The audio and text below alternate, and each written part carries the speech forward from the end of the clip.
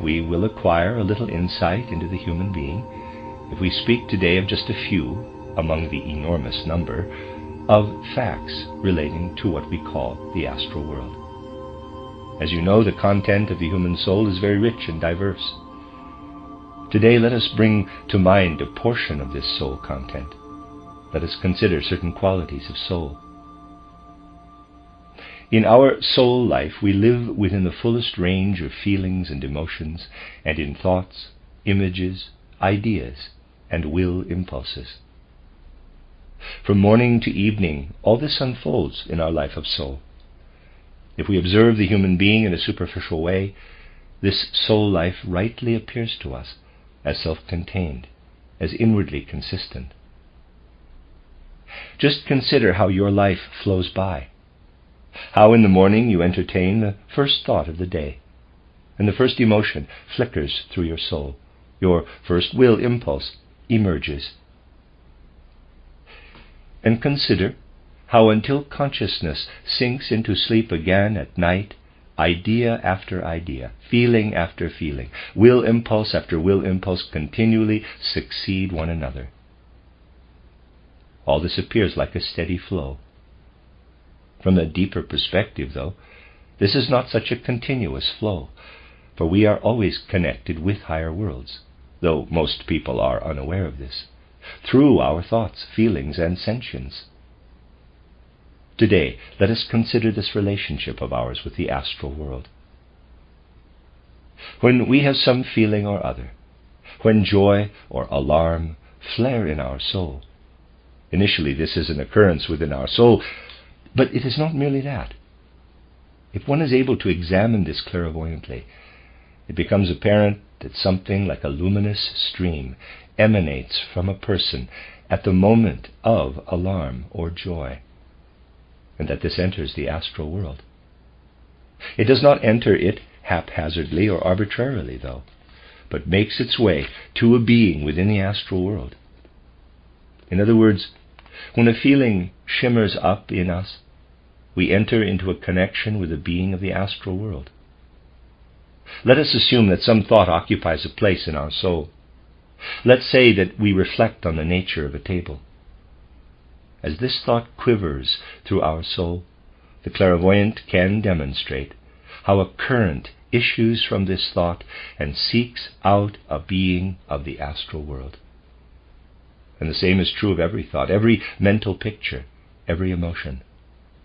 From the whole current of life that issues from the soul, streams continually flow toward the most diverse beings of the astral world. It would be quite wrong to think that these outflowing streams all went to a single being in the astral world. This is not so.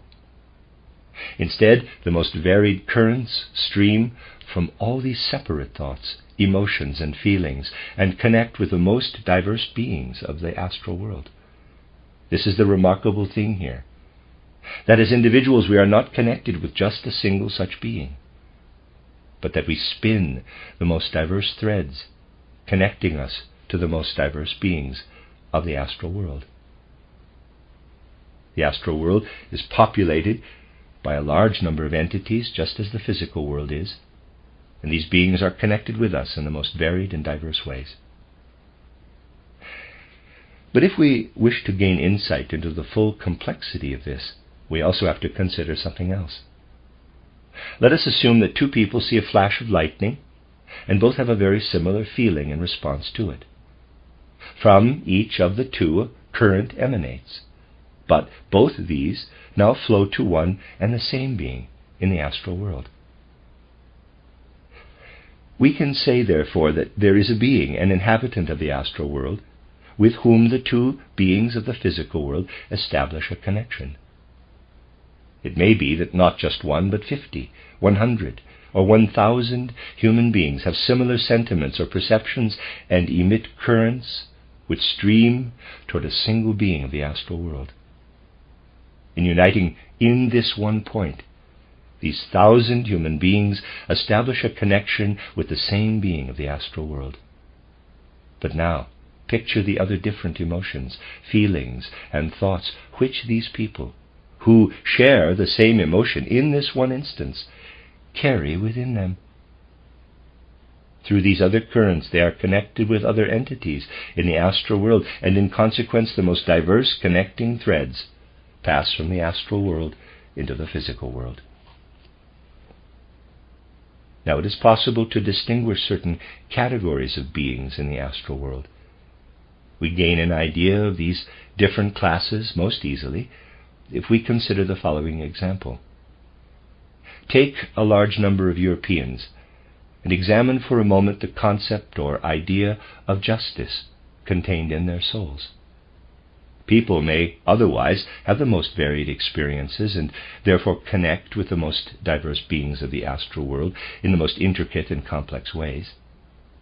But when these people think about the concept of justice in the same way, appropriate it in the same way, they all connect with one being of the astral world. And we can regard this being of the astral world really as a center, a focal point, from which issue rays toward all those who share this idea. Whenever such people call to mind their concept of justice, they are connected with this single being. Just as we have flesh and blood and are composed of it, so this being is constituted of the concept of justice. It lives within it. Likewise, there are astral beings for the concepts of courage, benevolence, fortitude, revenge, and so forth. So you see that qualities we can have as human beings, the contents of our soul, correspond to beings in the astral world. This means that something like an astral net spreads out over a large number of people. All of us who share the same concepts of justice are embedded in the body of an astral entity whom we could really call the being of justice. All of us who share the same concepts of courage, fortitude, and so forth are connected with one and the same astral being, constituted of and embodying justice, courage, or fortitude. Thus each one of us is a kind of conglomeration of streams, for we can regard each person as receiving from all directions streams sent out by astral beings. All of us are a confluence of streams entering us from the astral world.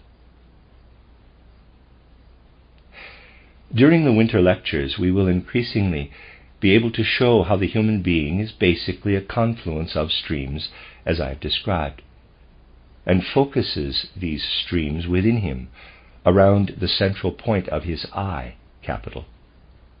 You see, the most important thing for human soul life is that we concentrate all these streams around a focal point which lies within our self-awareness.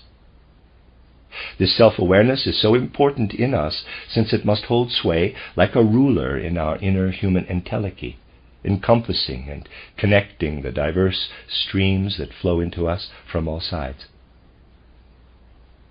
Were self-awareness to lapse, the human being might immediately cease to feel himself a unity, and all the diverse concepts of courage, fortitude, and so forth might then fall asunder.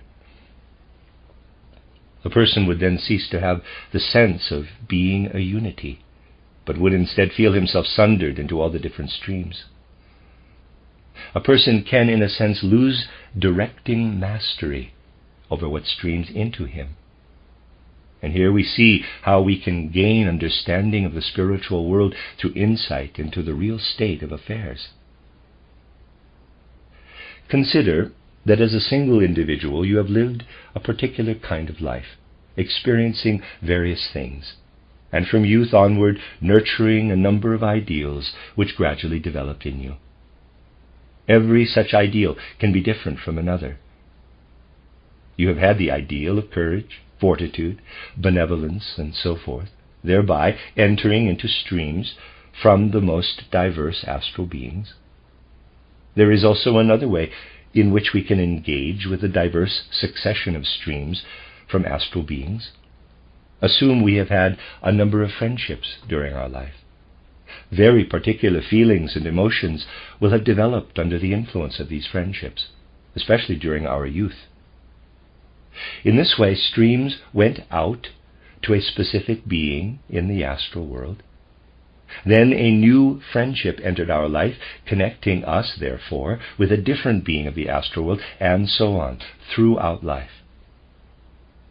Now let us assume that the psyche suffered disturbance, so that the I lost mastery over the various different streams, and was no longer able to hold them together. We would arrive at a state when we ceased to feel ourselves as an I, capital, as an intact entity, as a unity within our self-awareness.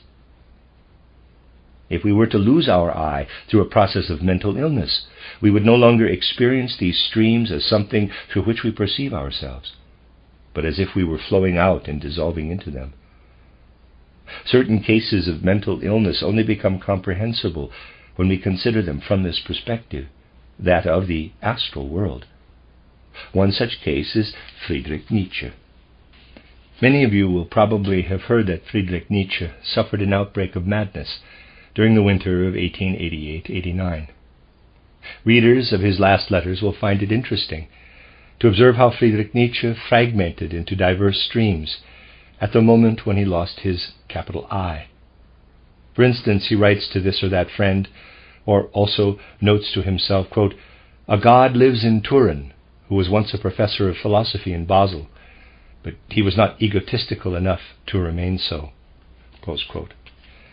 In other words, he had lost his I, and he clothed this fact in words such as these, quote, "And the god Dionysus walks by the Po," close quote. And he looks down on all his ideals and friendships, which wander below him. Sometimes he thinks he is King Carlo Alberto, at other times someone else, sometimes even one of the criminals he was reading about during the last days of his life. At this time there were 2 murder cases which had attracted much attention, and at moments in his illness he identified with these lady killers. He no longer experienced his I, but instead a stream flowing into the astral world.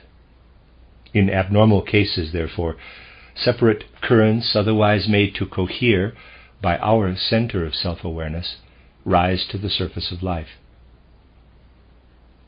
It will become ever more necessary for people to know what lies in the depths of the soul. You see, we would be endlessly impoverished if we were unable to produce many such streams that enter the astral world, and our nature would be very restricted if we were unable, by deepening our lives spiritually, to gain mastery over all these streams. We really must say, therefore, that we are not confined within our skin, but extend beyond it on all sides into other worlds, which in turn penetrate into our world. A whole network of entities is spun out over the astral world. Now let us examine in a little more detail a few of these entities that are connected with us in this way. These are beings that present themselves to us roughly as follows. The astral world surrounds us.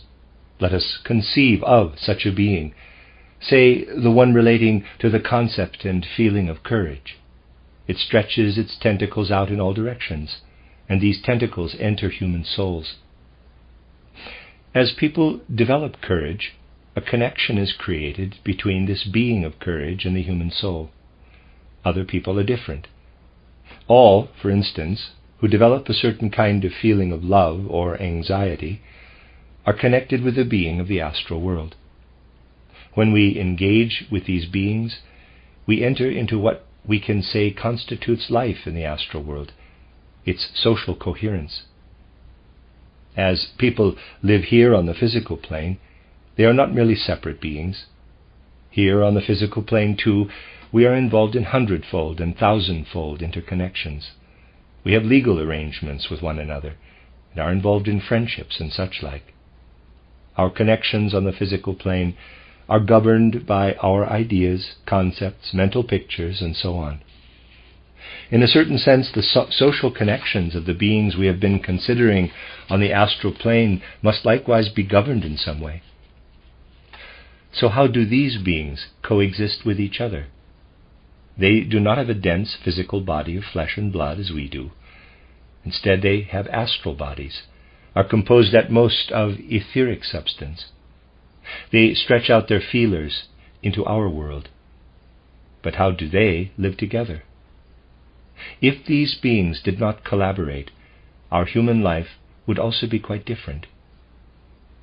Basically, our physical world is only the external expression of what occurs on the astral plane. Picture a being in the astral world, the being of justice, to whom stream all thoughts relating to justice. Then picture another, to whom flow all thoughts relating to giving. If the idea forms in our soul that giving is justice, then a stream issues from both these beings and enters our soul. We are connected with both. But how do these two beings bear with one another? One might be tempted to think that social or communal coexistence on the astral plane is the same as on the physical plane, yet it is different in very important respects. It is wrong merely to place the different planes one above the other and characterize what happens in the higher worlds as closely resembling occurrences in the physical world. There is a huge difference between the physical world and the higher worlds, one which becomes ever greater the higher we ascend. Above all, the astral world is distinguished by a singular quality that cannot be found on the physical plane at all. This is the permeability, the penetrability of the matter of the astral plane. In the physical world, it is impossible for you to stand at exactly the same place as another person, and thus impenetrability is a law of the physical world. This is not true in the astral world, and there the law of permeability prevails. There it is certainly possible, and even the usual thing, for beings to interpenetrate, for one being to enter the space already occupied by another. 2, 4, 100 beings can be at one and the same place simultaneously in the astral world. What this means, though, in turn, is that the logic of communal coexistence is quite different on the astral plane from the physical plane. You can best grasp the nature of this different logic, not the logic of thinking, but that of action, if you consider the following example. Imagine that a city council decided to build a church at a certain location. The council would inevitably first have to discuss how to build it, how to organize this, and so on. Now, let's assume there are two groups on the council, and that the two have different ideas about architecture and the choice of building company. On the physical plane, the two parties will be at loggerheads and unable to carry out their plans, until one of them gets the upper hand and carries the day, securing agreement as to the design of the church. You are aware, of course, that the great majority of human social interactions involve such discussion and negotiation before anything is realized, so that people can first agree about what should actually be done. Nothing at all would get done unless, in most cases, one party prevailed and secured a majority. The minority party will not easily concede that it was in the wrong, but instead will go on believing it was right. In the physical world, we are involved, therefore, in discussion about ideas that must be decided purely within this physical world, since it is impossible for two different plans to be realized at one and the same location. In the astral world, things are completely different. There it would be perfectly possible to build, say, two churches at one and the same place. In fact, such things continually occur in the astral world, and this alone is the right and proper thing there. Disputes do not occur there as they do in the physical world. Meetings are not held where a majority opinion is sought for this or that venture, nor is there any need at all for this. When a council meeting takes place and 40 out of 45 councillors have one view while the others have another, it is not so dire if the two parties feel like murdering each other because of their differences of opinion, since these things come to immediate outward expression, are voiced. One party will not try to build its church without regard to the other, Since on the physical plane a thought can remain a content of the soul, it can remain within us. Things are not so straightforward on the astral plane. There, when an idea is formed, in a certain sense, it already exists. Thus, if an astral being, such as those I have been speaking of, has a thought, it immediately extends the corresponding feelers which have the form of this thought, while another extends its own feelers, and both interpenetrate, and now exist in the same space as a newly formed entity. Thus the most diverse opinions, thoughts, and feelings continually interpenetrate. The most contrary things can interpenetrate in the astral world. While disagreement occurs in the physical world about such things as we have mentioned, in the astral world actual conflict immediately arises. You see, as beings in the astral world, you cannot restrain a thought within yourself, since thoughts immediately become deeds, and objects immediately materialize. Now, it is true that churches are not built there, as they are on the physical plane, but let us assume that a being of the astral world wished to realize something, while another sought to prevent it. These things cannot be discussed, but here the principle applies that things must prove their worth. If the two sets of feelers are now present in the same space, they start battling. And then the more fruitful, and thus more justified idea, the one that can therefore persist, will destroy the other and be realized. Here, therefore, we have a continual conflict of the most diverse views, thoughts, and emotions. On the astral plane, every opinion inevitably becomes deed. Instead of dispute, opinions are left to battle it out themselves, and the more fruitful one will knock the other out of the ring. You can say that the astral world is a much more dangerous one, and some of what is said about such dangers is connected with what I have now described. Everything becomes deed there, and views have to battle with one another rather than discuss and argue. I will now touch on something that is shocking to hear in our materialistic age, but is nevertheless true. We have often stressed that in our era, people are increasingly immersing themselves in consciousness of a world that is merely physical, thus also in characteristically physical qualities, distinctive characteristics of the physical world. For instance, a world where, in discussion and dispute, each person feels like murdering another who does not share his view or regards him as an idiot. Things are not like that in the astral world. There a being will say, quote, "Other opinions do not bother me," close quote. The greatest tolerance exists there. If one view proves more fruitful, it will knock the others out of the ring. Other opinions can happily exist alongside one's own, since battle will sort it all out. If you gradually come to be at home in the world of spirit, you have to learn to judge things according to what is customary there.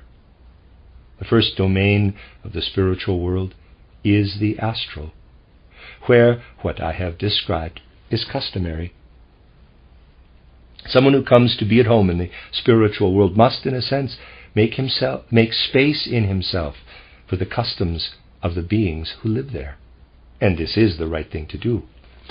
Our physical world should increasingly become a reflection of the spiritual world, and we will introduce ever more harmony into our world through accomplishing the following. Life in the physical world ought to unfold as it does in the astral world. Although we cannot build two churches in one spot, where views differ, we can allow their fruitfulness to interpenetrate in the world. The most fruitful or productive views will be victorious, as is the case in the astral world. Thus, within a universal spiritual stream, the distinctive qualities of the astral world can really reach down into the physical world. The spiritual scientific movement has a broad field to cultivate here, to create, increasingly, a reflection of the astral world on the physical plane. However shocking it may sound to people today who only acknowledge the physical plane, and can therefore only conceive of propounding one opinion and seeing anyone who has a different view as a fool, adherents of a spiritual worldview will find it increasingly self-evident for absolute inner tolerance of different views to prevail.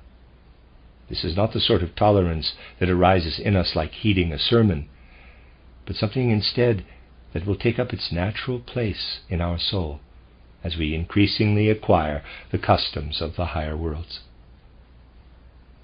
What has been described here, this interpenetrability, is a very important and key quality of the astral world. No being of the astral world will develop a concept of truth such as those we know here in the physical world.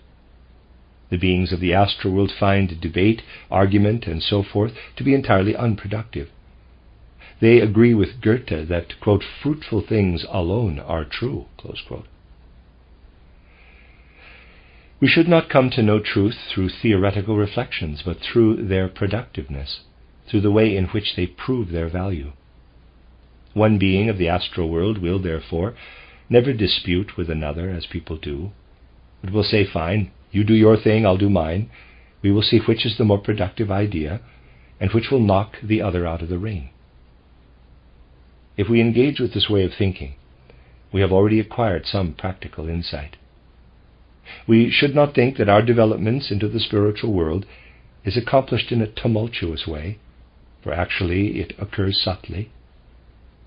And if we can attend carefully and acquire a quality such as the distinctive characteristic of the astral world I just described, we will increasingly come to regard feelings such as those possessed by astral beings as models for our own. If we allow ourselves to be guided by the character of the astral world, we can be hopeful of living our way upward toward the spiritual beings whose life in this way will become increasingly apparent to us. It is this that will prove fruitful for human beings. What has been aired today aims in many respects to be a kind of preparation for the subject matter of the next 2 lectures. We have been speaking of the nature of the astral world and its distinctive characteristics. But we should be aware already that this astral world is far more distinct from higher worlds, say the world of Devachan, than people might tend to think. Truly, the astral world is also present wherever our physical world exists. It permeates our physical world. And everything we have spoken of on past occasions always surrounds us, is present in the same space as physical realities and physical beings.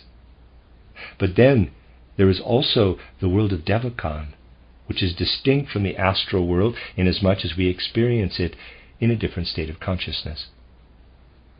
You might easily think that this physical world here is permeated by the astral world, the world of Devachan, and so on. But things aren't quite so simple as that.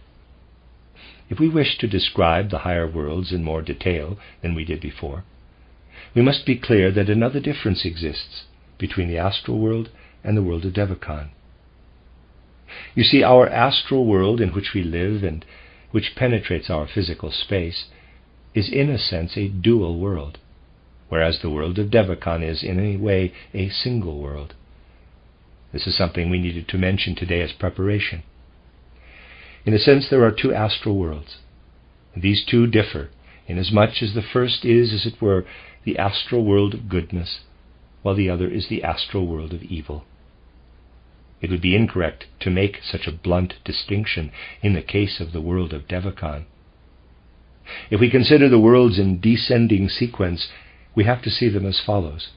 First, higher Devachan, then the lower world of Devachan, then the astral world, and then the physical world.